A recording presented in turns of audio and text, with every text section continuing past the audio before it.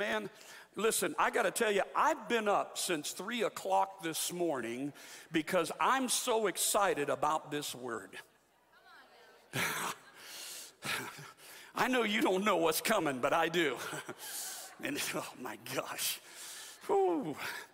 Turn in your Bibles today to Colossians chapter 1. Colossians, this is the letter of Paul to the Colossians. If you don't know where that's at, find Galatians, turn to Ephesians, find Philippians, then you'll find Colossians. If you go too far, then you'll be in Thessalonians, so make a left and come back.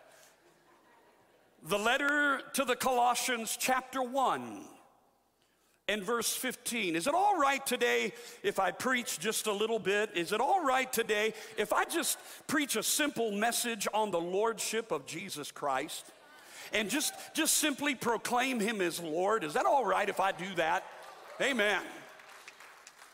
Well, here it is, verse 15. Paul is writing, and he says, he, that is Jesus, is the image of the invisible God, the firstborn of all creation. For by him, that is Jesus, all things were created in heaven and on earth, visible and invisible, whether thrones or dominions or rulers or authorities. All things were created through him and for him. And he, that is Jesus, is before all things, and in him, that is Jesus, all things hold together. And he, that is Jesus, thank you, Kathy, you're listening. I don't know about everybody else, but Jesus is the head of the body, the church, and he, that is the beginning, the firstborn from the dead, that in everything he, that is Jesus, he might be preeminent or supreme. The Greek word is proteo, first place, supreme, exalted, the highest ranking, the champion, the greatest, the GOAT. If we were writing this scripture today, we would simply say, Jesus is the boss and he is Lord. Woo! Now, Father, we welcome your Holy Spirit and your anointing to teach us everything that we need to know. Anoint our ears to listen, anoint our hearts to obey. We give you the glory in Jesus' name. Everybody said amen. Amen. You may be seated. Who are we talking about today? Woo, you're ready, I can tell. Well, listen to me. There are many people down through the years that have had the title known as the boss. For example, this guy right here. Some of you know who he is. Come on, work with me, online, there he is. Bruce Springsteen, the boss. Little Bruce Springsteen trivia for you today. Bet you didn't know you were going to come to New Life and learn about Bruce Springsteen. Only at New Life. Bruce Springsteen got his title, the boss, not because of his rock star fame, but because when the band would go out on tour, they would come back from every night playing, and they would come back to the hotel room, and every single night, Bruce Springsteen beat his band in a game of Monopoly, and the E Street Band gave Bruce the title, the boss. Bet you didn't know that. Hallelujah. Let me show you somebody else who's known as the boss. Some of you know this lady, the soul singer, Diana Ross. She was known as the boss. How did she get her title? Her title came from her group called the Supremes. First of all, she was known as somebody that was very, very hard to work for. Secondly, she was known as somebody who was really, really tough when she was negotiating contracts for her gigs. And so they gave her the name called the Boss. There are other people down through the years that you may or may not have heard about that carry the title the Boss. People like this lady here, the rapper Lachelle Marie Laws. Never heard of her. Not one time, but she's known as the Boss. Some of you may have heard of Sasha Banks, the pro wrestler. How about this guy here, Paul Castellano? Some of you from Youngstown, you know who Paul Castellano is. He was in the 70s the New York mob boss known as the boss of all bosses. Don't mess with Paul Castellano. You might get hurt. And of course, there's the comedian show, the comedy show that we've all heard about, Who's the Boss? Right. And I'm sure there's a lot of others. But I want to talk to you today about maybe someone you've never heard of before that Liz and I learned about a few weeks ago when we were in Alberta, Canada. We learned when we read about this thing, right away I said, I'm going to use him as a sermon illustration. I couldn't let it go. And then Liz gave me the 3 points for the message today. No, she didn't do that. Ladies and gentlemen, let me introduce you today to the Boss. Grizzly bear. Let me give you a few facts about the Boss, and I'm not making these things up. Forest rangers call him Bear 122, the Boss. He's the boss of Banff, Canada. He is believed to be around 25 years old. He's the most famous bear in Canada. He's one of the largest grizzly bears in Banff National Park, weighing in at 650 pounds. Put his picture back up there, please. He is believed to have fathered 70% of other bears in Banff. He is one bad bear. He has actually been seen eating smaller bears. True. But he is also one resilient, tough bear. True fact. He has been hit by a train twice and survived. He has several chunks of flesh taken out of his ears. He has scars and wounds from other bear fights, but he has never lost a battle. He is the Boss. Now, I know you know where I'm going with this message, so I'm just going to go ahead and take you there today, because I didn't come to talk to you about a rock star. I didn't come to talk to you about a soul singer. I'm not going to waste your time today talking about a rapper, a wrestler, a mob boss, or a grizzly bear. But I came today to tell you about capital B, the Boss. I came today to announce to the powers of hell and to proclaim to the prince of darkness who the capital B Boss really is. He's the greatest of all time. He's the GOAT. He's the undefeated, undisputed champion of the world. He is the Boss. His name is Jesus, the Son of the living God. Give him a praise. Hallelujah. Woo! The Boss. I'm telling you today, listen to me. He's got some wounds on his body. He's got some scars in his hands. They nailed him to a cross. They put him in a tomb. But on the third day, the boss got up out of the tomb, and he's alive with resurrection power. If you know the boss, get up on your feet. Give him a shout of praise. Hallelujah. The boss. He's the boss. Hallelujah. Come on and give him the glory. He's in charge. He's in control. Woo! I'm talking about the Prince of Peace, the first and the last, the Alpha, the Omega, the beginning and the end, the King of Kings, Lord of Lords. He's the breath in my lungs. He's the bread of life.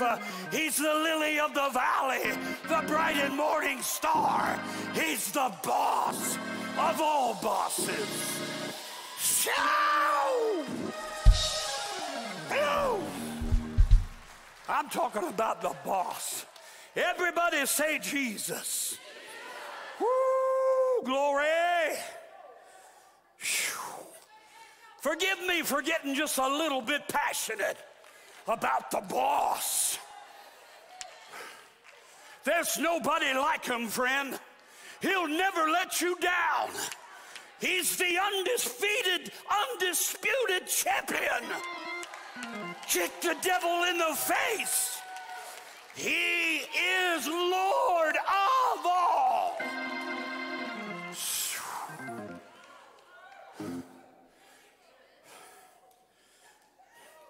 You looking for a quiet church? You came to the wrong place. There are plenty of churches in this community. If you want a funeral, you can go find one. But this is a church that is alive with resurrection power. I'm talking about the boss.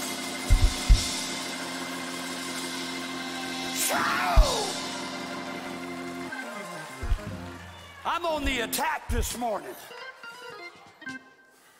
I'm attacking some devils today. You religious devil, get the heck out of here.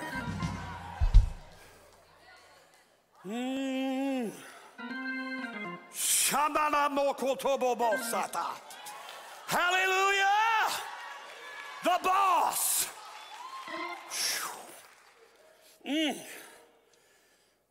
Settle down, Dave. Take a drink.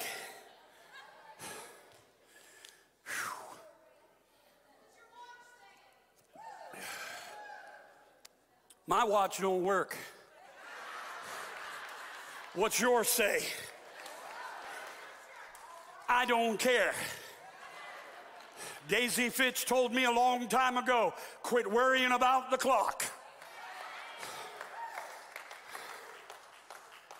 When you're done, you can go ahead and get up and leave. I'll still be right here.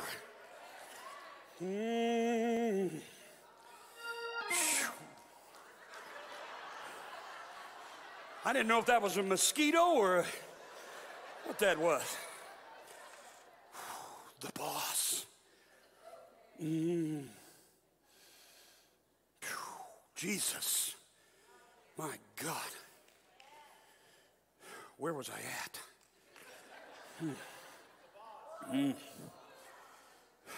That's right.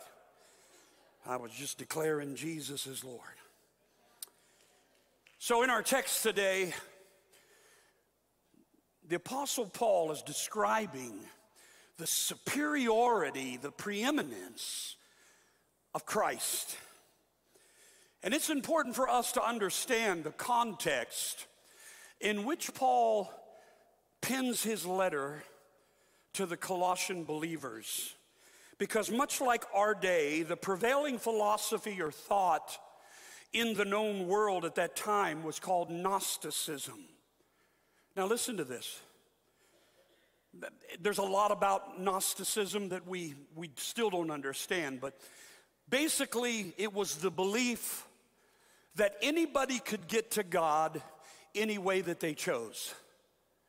That there was a God, but he was this ethereal being that had no matter to him. You could not personally know him.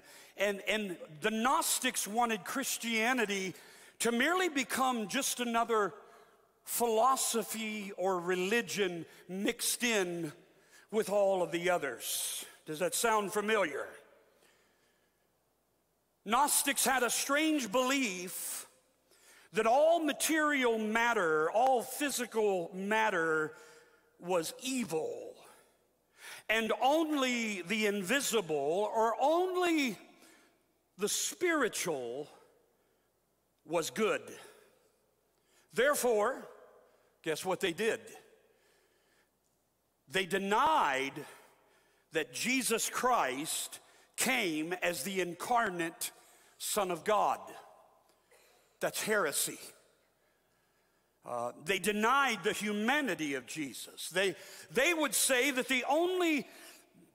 only a supernatural force could have created the universe, but not God himself, because God could not touch the physical or the evil.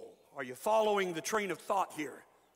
Because along comes the Apostle Paul, and what does he do? In verse 15, in Colossians 1:15, he says that he, Jesus, watch this, is the image of the invisible God, the firstborn of all creation. Now don't let the word firstborn confuse you or throw you. It simply means first in position or kind, the firstborn of a new humanity which will be glorified. Oh, now watch now. The first point that Paul is making and that we are making to you today is this: Jesus is the boss of his creation. Jesus is the Lord. He's the boss of his creation. And I want you to notice that there are two things that Paul tells us that make Jesus the Lord or the boss of his creation. In verse 15 and 16, he says, first of all, he is God wrapped in flesh. That's who Jesus is. The theological phrase is, he is the incarnate Son of God. Let me break this down for you. The Word of God says in verse 15, he is the image of the invisible God. The word image means a manifestation of the exact representation of another. It also means a portrait, if you will. So when Jesus came to this earth, he came to show us a portrait of his Father in heaven, because God is invisible and no one can see the glory of God in his fullness and survive. So Jesus, who is God, took upon the likeness of human flesh, came to this earth and basically said this: do you want to see God? Then look at me. That's what Jesus was saying. You want to see what the invisible God will do in any given situation? Watch me and I'll show you. Because if you have seen me, Jesus says, you will have seen a manifestation of the invisible God. Jesus is the boss of creation because he is God wrapped in human flesh. Hallelujah. Secondly, Jesus is the boss of his creation. Watch this now. Because he holds all things together. Paul tells us that in verse 16. For by him, that is to say, by Jesus, all things were created in heaven and on earth. Notice, visible and invisible. Things that you can see and things that you cannot see. Thrones, dominions, rulers, authorities, all things were created through him and for him, and he is before all things. Watch this. And in him, in Jesus, all things hold together. You say, well, what keeps the planets in alignment? What keeps the stars from crashing to the earth? What keeps the sun from burning us up or being too far from freezing us out? No, friend. It's not what, it's who. Who keeps the universe held together? His name is Jesus, and he is the boss of his creation. Hallelujah. Listen to this. Every visible and invisible thing was spoken into existence by our Christ. Every rock, every river, every plant, every animal, every person, every government, come on, every angel, every neutron, proton, every atom, every authority, every throne, if it exists, he made it. I'm simply reminding you today that Jesus is the boss of his creation. He stepped out of nowhere onto nothing and spoke it all into existence.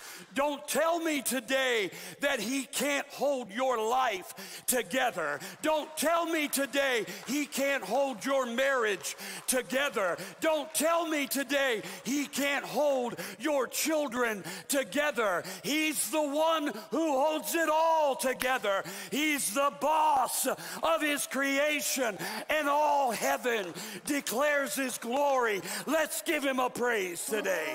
Hallelujah. All creation shouts his praise. Not only is he the boss of creation, but he is the boss of his church. Paul simply says in verse 18, Jesus is the head of the body, the church. He's the boss. He's the Lord of the church. Now, I don't know about you, but in my position, let me give you two things that have set me free from being overly anxious or fearful or filled with anxiety, especially as a pastor of a church. Now, these will apply to you also, and it has everything to do with Jesus being the boss of his church. Watch this. Since Jesus is the boss of his church, that means, first of all, he's the builder. I said he is the builder. He's the divine architect of this thing that we call the church, the body of Christ. For he said, upon this rock, I will build my church, and the gates of hell will not prevail against it. You see, friend, he started the church, not you, not me. He's the author of it. He's the owner of it. He's the landlord. He has the title deed. He paid for it by his blood, and it's his church. What does that mean to us? Well, you've heard me talk about this before, but it simply means this. Listen, this ought to set you free. It simply means that he requires from us, get ready for a big word, synergistic participation. Everyone cooperating together, participating together. Here's what it means. It means I don't have to build his church. I just have to participate and cooperate with the builder. We just have to submit to his authority and his strategy. We simply have to follow the architectural and blueprint plans that he has given us on how to build his church. It means, catch this, we exist to serve him. He doesn't exist to serve us. That's a big one. It means if we're going to live in his house, being part of his church, we have to follow his ways and be governed by his decrees, because he is the builder.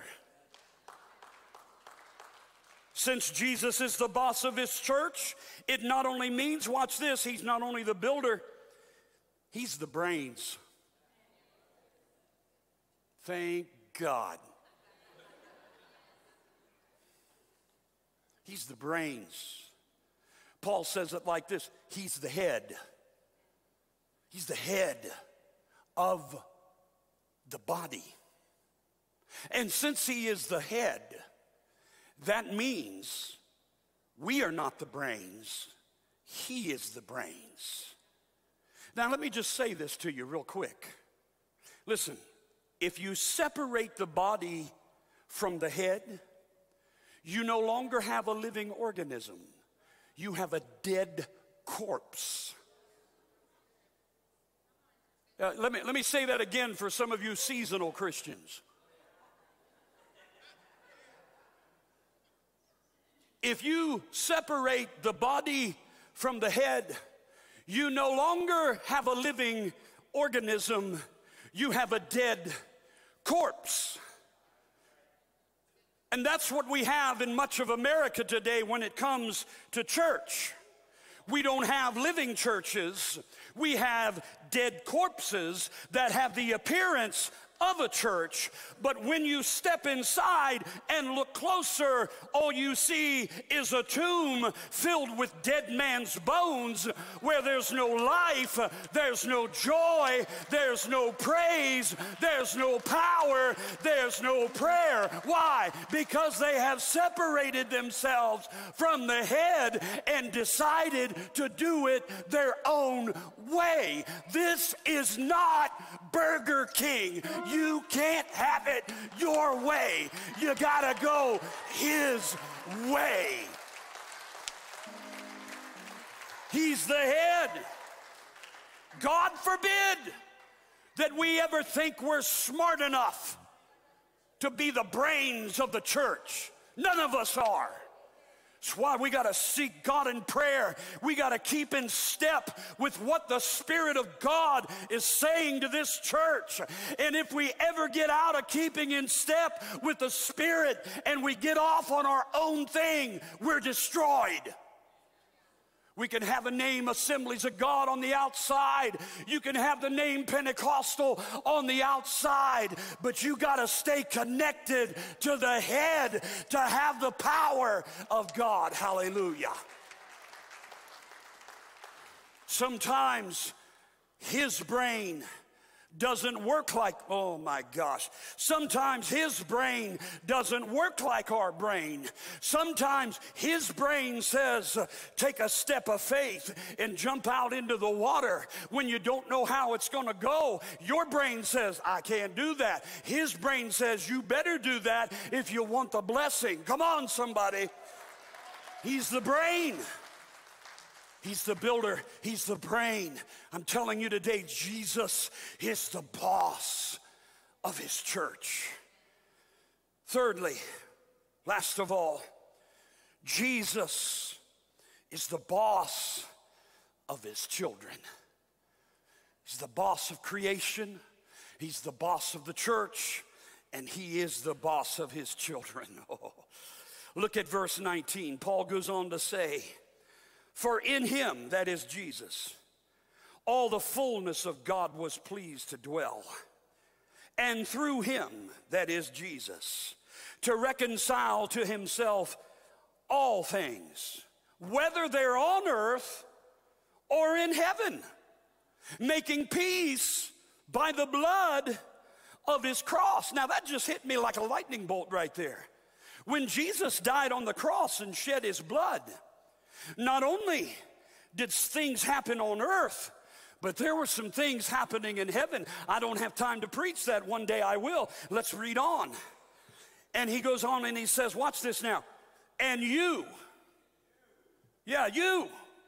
you who once were alienated and hostile in mind, doing evil deeds, he has now reconciled in his body of flesh by his death. Why? In order to present you holy and blameless and above reproach before him. Let me just stop there and say, it's Jesus's job to present us holy and blameless and above reproach to the Father.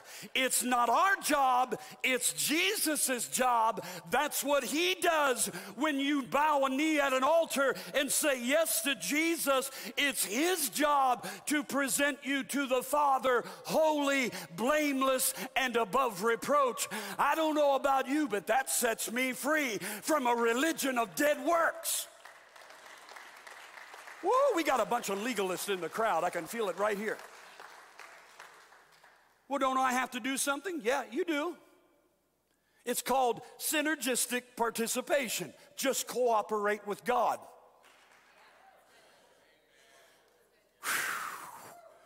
Read on. If indeed you continue in the faith, that's all you got to do. Stay in the game, friend. Don't give up. Don't give up on days that you're unholy. Don't give up on days when you missed it and you sinned. Don't give up on days when you said something you shouldn't have said or done something you shouldn't have done. Don't give up. Stay in the faith. If indeed you continue in the faith, stable, steadfast. Boy, we need some of that today. My God. Not shifting from the hope of the gospel that you have heard. You got to stay in the game. Don't give up. Be stable. Don't be in one day and out the next. He's got your back, friend. He'll present you to the Father holy and blameless and without reproach if you'll stay in the game. Ooh, that's for somebody today. If you will not shift from the hope of the gospel that you have heard. Well, what is the hope of the gospel that we have heard? Glad you asked. First of all, he redeemed us. That's the hope of the gospel that we have heard. He redeemed us. The word redemption means this, watch this. The release of people or property that has been bound through the payment of a redemption price. Let me say that again.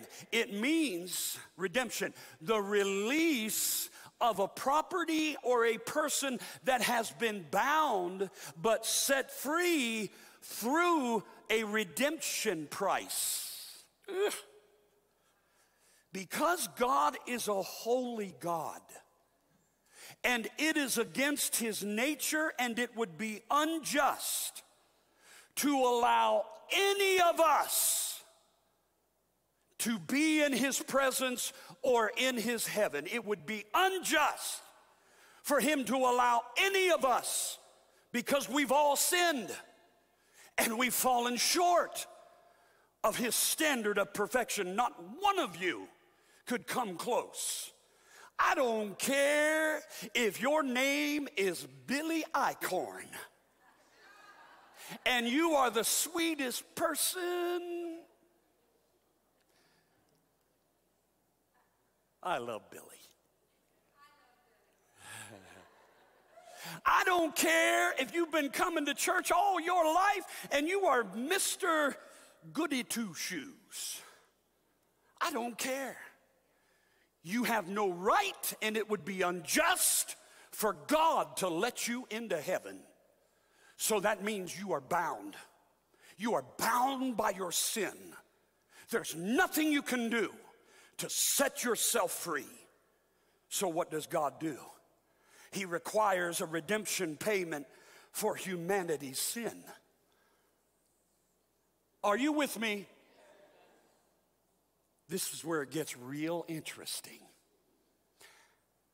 Now enter split lip. There he is. Friend, I am not making this up. That is the boss's rival. Let me give you a few facts about split lip. He is known by the forest rangers as Bear 136. In 2015, he made the news for eating a smaller grizzly bear who was 1/3 his size. He's a mean bear. The boss and split lip have been chasing and battling each other over territory many times. They call him split lip because, you guessed it, the boss gave him a split lip. Listen to this. Those who've encountered split lip, they say he is known for what is called a bluff charge. A bluff charge. What is a bluff charge? It's when a bear starts to run at you and then he backs off. He's merely trying to intimidate and put fear in you.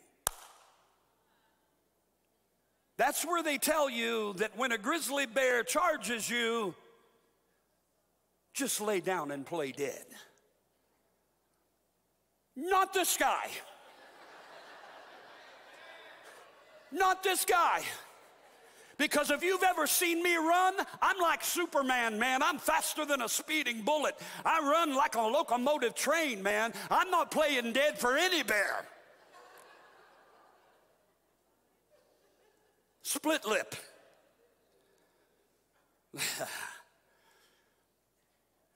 That's the facts on Grizzly Bear 136. But can I tell you some facts about someone else that most of us that are believers have encountered at some point in our lives?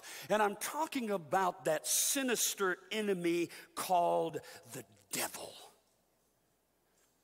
His name could be called split lip because he's the rival of our boss, Jesus. He is our sinister adversary who tries to bluff us with a charge and intimidate us with his fear and scare tactics and deception. And he certainly has a split lip because everything that comes out of his mouth is a lie. Jesus said he is the father of lies and there is no truth in him. He will try to tell you there's no hope for you. He will try to tell you there's no peace for your life. There's no joy. You're not worthy enough. You're not good enough. You're not going to make it. You're going under. Listen, if he ever starts talking to you and running towards you, please, I beg you, don't play dead. Just tell him, hold on a second, devil. I got to go talk to the boss. James 4:7 says, if I submit myself to God and resist the devil, he's the one that's got to flee from us. Hallelujah. Let me tell you today, you've got a weapon in your hand called the Word of God. You've got the blood of the Lamb applied over your life. You've got the word of your testimony that will make you an overcomer. You're not going under, you're going over because you are an overcomer. You're a child of the living God. Hallelujah. Whew. That's the hope of the gospel. He redeemed us. Secondly, the hope of the gospel that we have heard is that he reconciled us. He reconciled us. Look at verse 21. And you, everybody say you. Yeah, point your finger at the person next to you and say, you. And you who were once, alienated, hostile in mind, doing evil deeds, he has now reconciled in his body of flesh by his death, in order to present you holy and blameless. Thank you, Jesus. And above reproach before him. The word reconciled, catch this, friends, it means to make things right between two parties who were once enemies. I know nobody wants to talk about this anymore. Very few preachers like to preach this. But can I tell you today that you weren't just non-religious before you came to Christ. You weren't just a non-believer before you came to Christ. You weren't just a non-churchgoer before you came to Christ. Let me tell you what you were. You were an enemy of God. You were cut off. The Bible gives us all kinds of phrases. Enemies of the cross. The Bible says we were far away from God. We weren't just religious. We weren't just going to church. We weren't just good people trying to do better. We were separated from his presence, cut off from the household of faith. The wrath of God was abiding on us. Wow. Let that sink in, friend. You were an enemy of God. But when we submitted ourselves to Jesus as Savior and Lord and surrendered to him, the word tells us we were reconciled. We were forgiven. We were made right with God, just as God designed from the Garden of Eden, from the beginning of time. When Adam and Eve fell to sin in the garden, we were lost. Humanity was lost. We had become enemies of a holy God. But because of the boss, because of his sacrifice on the cross, we have the opportunity and the access to become children of the Most High God, because Jesus reconciled all things by his blood. Hallelujah. Oh, that gets me excited today. Glory to God. Last of all, real quick, he's not only the boss of his creation, the boss of the church, and the boss of his children.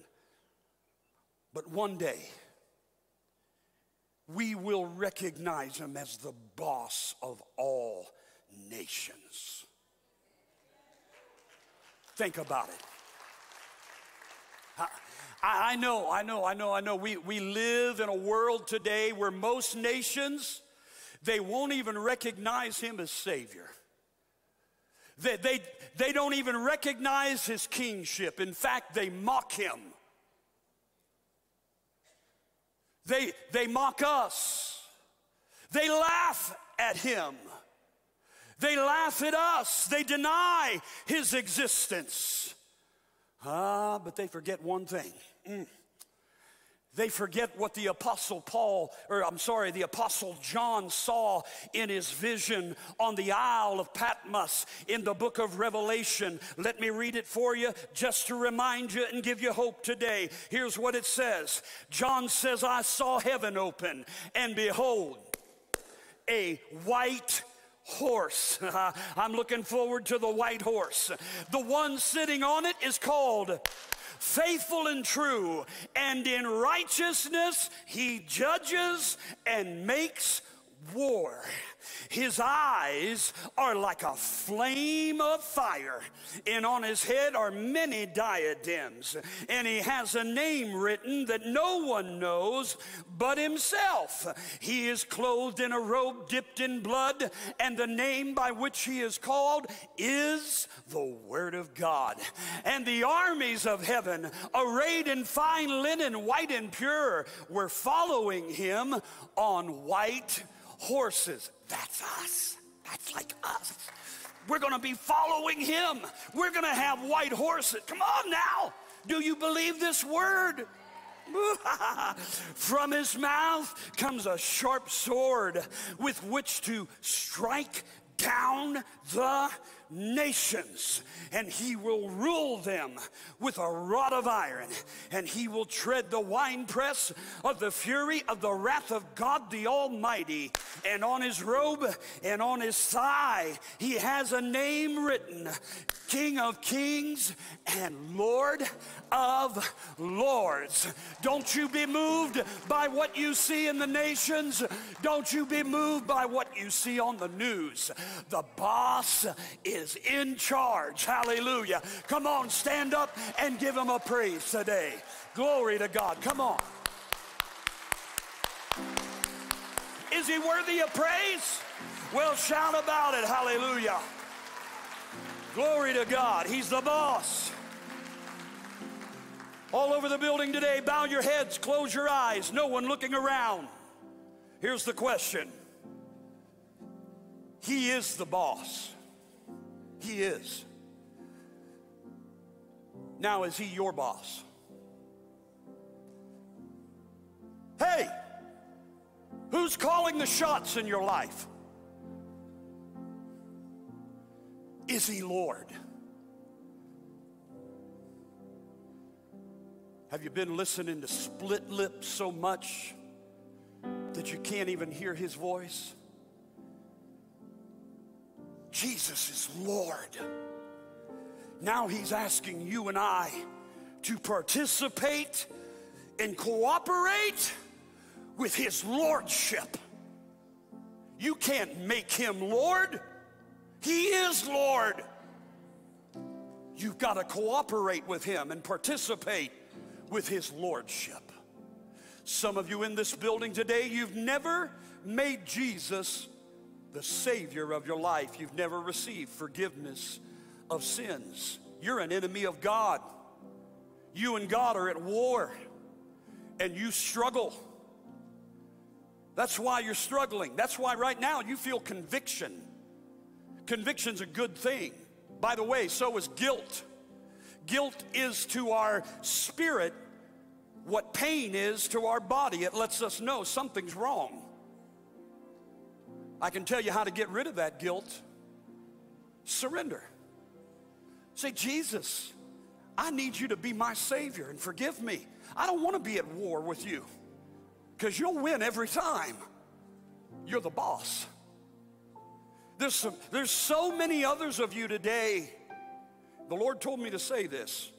So many of you today, you've received Jesus as Savior. You've got fire insurance. Truth is, you're probably going to go to heaven because you said, Jesus, come into my heart and be my Savior and my Lord. And when you did that, God justified you and he forgave you of your sin. You're right with God.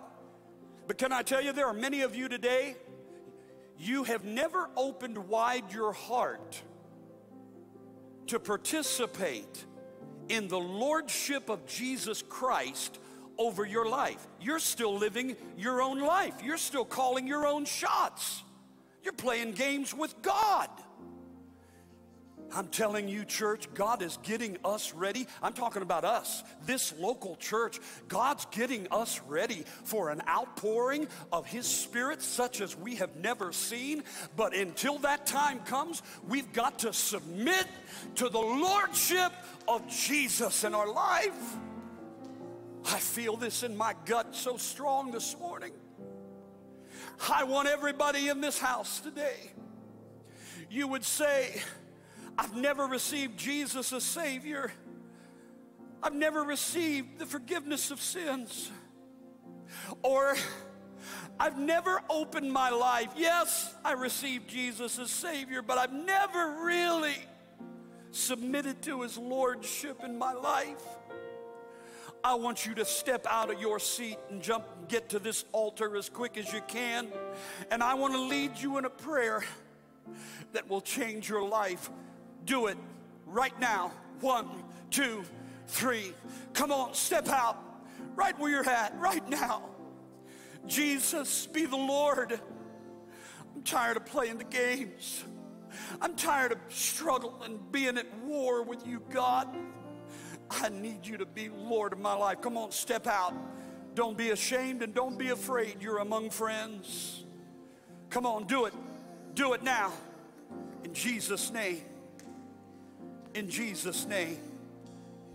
I'm telling you, friend, if you can't step out among believers today, I know you'll never step out in this crazy world that we're living in.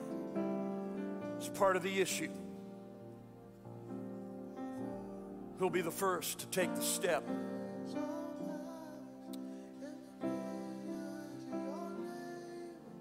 Yes. Yes. Declare it. Come on, Lincoln, declare it. Your name is the highest. Your name it's the greatest. Your name stands above them all. Preeminent Christ. Above all thrones. Yes, Lord. Dominions, all power. Your name stands above them all. Sing it again. Say your name. Declare it, church. Your name is the greatest. Your name stands above them all. All thrones and dominions, all power and positions. Your name stands above them and all. the angels cry.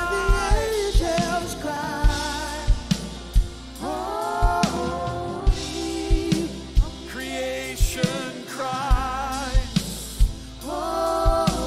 You are lifted high.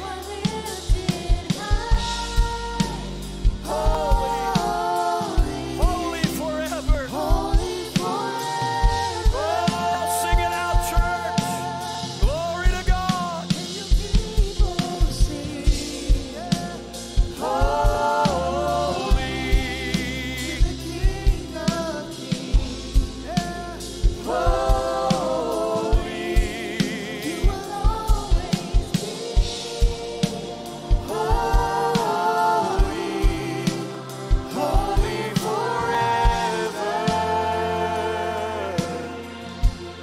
Listen to me, church. Listen.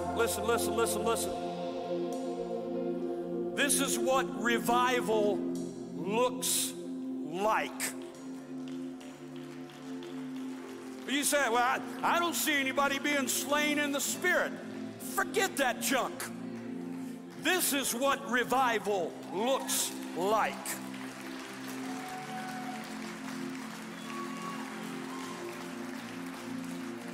An evil and wicked generation seeks for signs and wonders. Let that sink in. You say, well, Pastor, aren't we supposed to believe? Oh, absolutely. I believe that wherever I go, signs and wonders follow the preaching of the word. But I'm not seeking signs and wonders.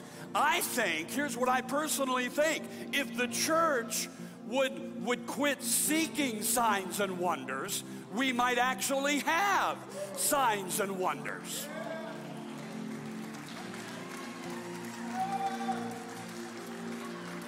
Why? Because I'm not seeking signs and wonders, I'm seeking Him. I'm not seeking gifts, I'm seeking the giver of gifts. We got to get some things right.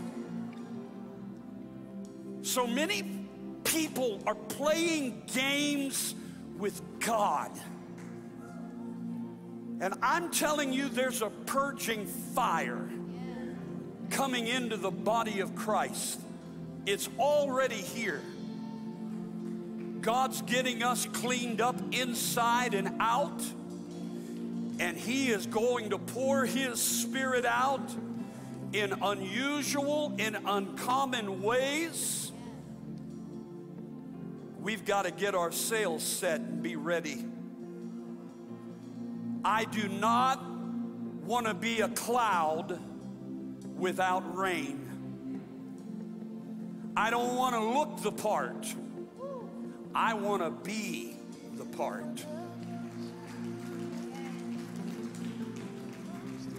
So, Father, in the name of Jesus, I pray over everybody in this house today. I sure hope that your word has offended us. I sure hope it has. I hope we walk away offended and mad because your Spirit convicted us. That we'll so offended that we'll actually do something about our miserable lives. And that we'll allow you to be Lord of our lives and Lord of the church.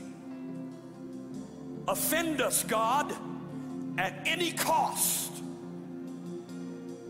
so that we can be right with you and so that you can work in our lives. Oh, Jesus, we give you praise. You are the Lord. You're the boss. Hallelujah. We give you glory in Jesus' mighty name. Hey, we hope you enjoyed the message today. And before you leave, make sure you go to our YouTube page and subscribe. And check out our website. New life exists to love God and lead people to live a better story. So whether you're going to continue to listen to us online or come see us in person, we hope to see you again real soon.